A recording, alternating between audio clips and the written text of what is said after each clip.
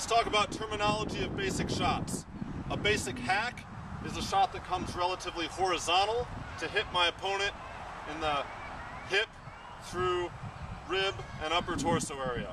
A basic horizontal chop. A slot shot comes relatively vertical, straight up and down, anywhere from my opponent's shoulder line or chest down to their rib line and hip. And it's simply throwing my shot more vertically. The main thing to keep in mind here is that short hammer motion in and out. If they're holding a shield along that side of their body, I could still use a vertical shot, a slot shot, to come on the inside of what the gap is between their shield edge and their weapon. If we turn this way slightly, my vertical slot shot would come in to strike the arm inside, or the hip, or the shoulder on the inside of my opponent's body. A leg shot is basically just a low hack. It's not very good to lead with or throw first because I'm putting more of my torso further open and towards my opponent. They have an easy shot on my arm or any of my upper body to respond, and it's very easy for them to block. I usually wouldn't want to throw the shot straight off the bat. Similarly, it's nearly pointless for me to lead with a hack against a shield, and a slot shot would more commonly be good to respond with, to be a reactive shot. If my opponent swings first, then I can push their weapon and throw a slot shot straight down on their arm, or push it and come straight down on their hip.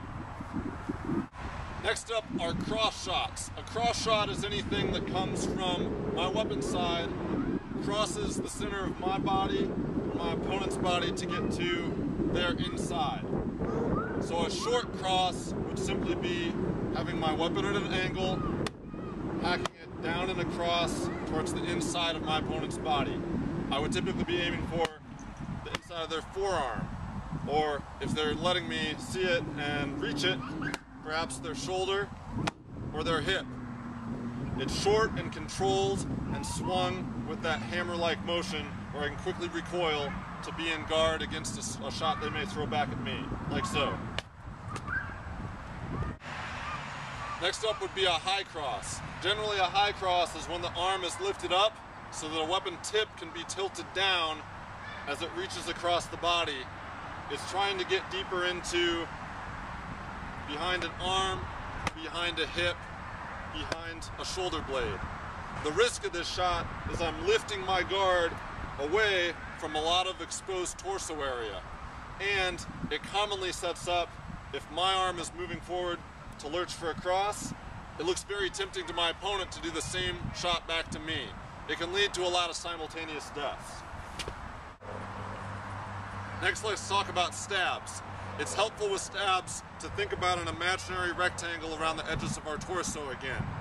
This helps set up our alignment to stabbing in places where it's easiest to catch a firm resistance with a stab because there's soft points on the corners of that rectangle. There's little indentations by our hip sockets and by our armpit and shoulder sockets that are great places to catch a stab. If you put a stab into that shoulder pocket, you really get a push with some leverage back, and it's not very comfortable to your enemy at all. Also, if they're advancing swinging, let's say my opponent throws a hack, I can actually stop the momentum of their strike by stabbing into that shoulder pocket or into that hip pocket that's coming forward towards me. I'm using my opponent's own momentum against them.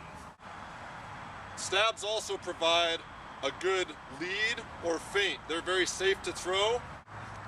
It's the quickest way to get my weapon tip, point A, to my opponent's torso, point B, where I want to kill them.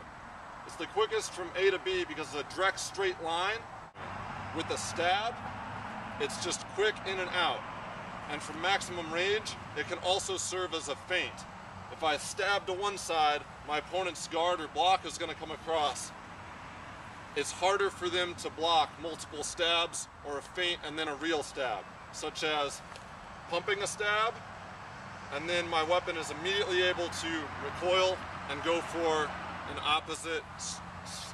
opposite side of their torso box. Finally, we would have a counter swing.